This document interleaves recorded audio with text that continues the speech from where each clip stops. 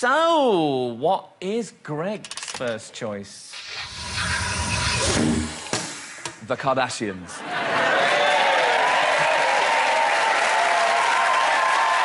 Whoa! Thank you and goodbye.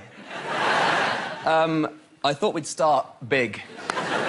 It's hard to know where to start, really. I suppose my biggest gripe is not the fact that Kim Kardashian has released a book of selfies called Selfish, or that she has released an app game that you can do where you have to go from the E-list to the A-list, and that's how you complete the game.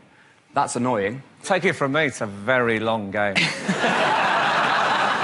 I've given half my life to it. So those are two annoying things. But right. The thing for me is that when I was growing up, we used to watch rubbish telly and look at rubbish reality stars and go, oh, they're embarrassing, aren't they? But we didn't want to be them. But whereas now with the Kardashians, people seem to watch it and go, well, they're idiots, aren't they? But I quite want to be like her.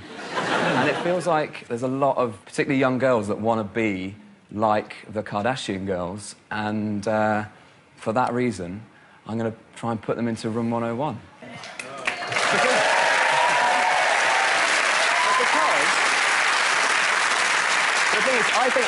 I think we need better role models. Okay, so I've actually got a list of role models who are better than the Kardashians.